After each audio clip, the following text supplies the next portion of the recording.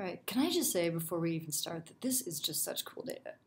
First of all, this station was really close to the earthquake, and it's sitting at the bottom of the ocean, and you can tell that because the y-axis here is water column height. So this thing is a pressure sensor sitting in, 5.5 kilometers of water, which is pretty amazing that we can even build something that will work at 5.5 kilometers down, don't you think?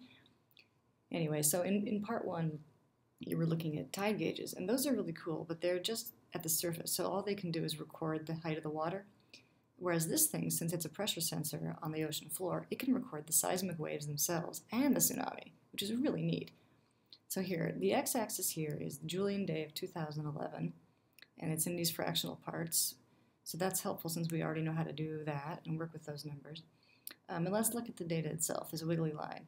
All right, so right here is the first big excursion from like nothing happening, and that is actually the seismic waves from the earthquake, not the tsunami itself, which is awesome. So the tsunami itself actually comes in right here, and I would mark it down as 70.26 as the arrival time. What's really neat is that when you look at stations that are farther and farther away in the rest of this problem set, you're going to see that the time between the earthquake arrival and the tsunami gets bigger and bigger and bigger, and that's because the seismic waves are just faster. Tsunami is pretty fast, but not as fast as seismic waves. So I don't know, I feel like if I were like a high school physics teacher and I wanted students to do those boring problems like, two trains leave a station and one's traveling at this speed and the other one's traveling at some other speed, and how far apart will they be at time X, Y, and Z?